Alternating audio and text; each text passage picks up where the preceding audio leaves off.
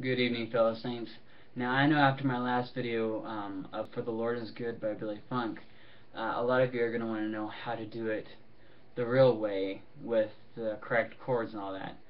And so for those of you with the death wish, I'm going to show you the chords.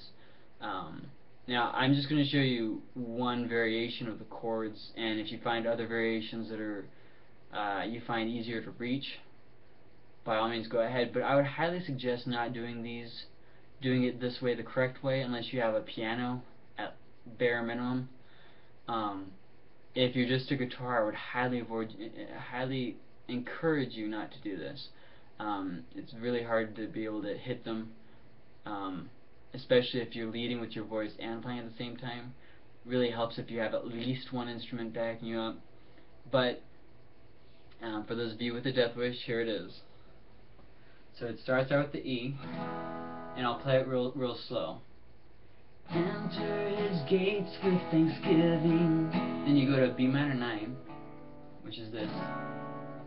Enter his gates with thanksgiving. Come into his courts with praise. F sharp minor 7. Come into his courts with praise. Enter his presence rejoicing, singing great and mighty is his name. So those chords were A, F sharp minor 7, B 7 suspended. Sorry. Singing great and mighty is his name. Praise him with the sound of the trumpet. Praise him with the timbrel and harp. Let every creature in heaven and earth lift a sound of praise, sing with all their heart. That's just a normal B7. Next is the chorus. For the Lord is good. That's an A major 9. For the Lord is good. For the Lord is good.